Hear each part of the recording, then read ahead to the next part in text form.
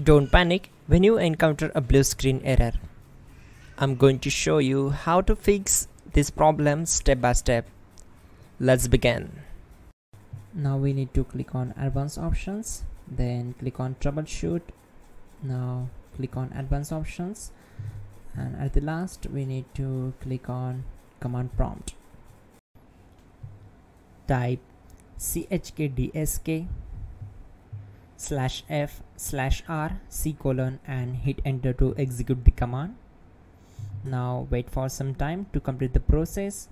Once done, move to the next step. Type C:" and hit enter to execute the command. Then type cd space C:/ and hit enter. Type cd space Windows and simply hit enter to execute the command. Now type cd system32 and hit enter. Now type cd space config and simply press enter to execute this command. Now type md backup and simply hit enter. Now type copy *** backup and simply hit enter to execute the command. Now execute this command. Type md space backup1, then hit enter. Now type copy space *** space backup1 and hit enter. Type in cd space regback, then simply hit enter. Execute this command. Type dir, then simply hit enter. Type copy space *** space .. and hit enter. Then type all and simply hit enter to execute the command. Let's move to the next command.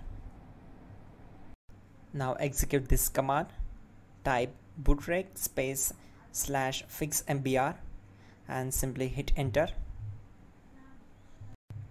Type bootrec space /fixboot and hit enter. Now execute this command. cd space C:/. Now type cd space Windows /system32 /config /regback and hit enter to execute. Type bcd edit space /export space C:/ /bcd backup and simply hit enter to execute this command. Type cd space C:/ and hit enter. Now execute this command. Type md space boot and simply hit enter to execute this command. Type cd space boot and simply hit enter. Now type md space bcd and simply hit enter. Now type cd space C:/ and simply hit enter. Now type attrib space C:/ -boot -bcd space -h space -r space -s and hit enter to execute. Now type ren space C:/ \boot \bcd space bcd.old,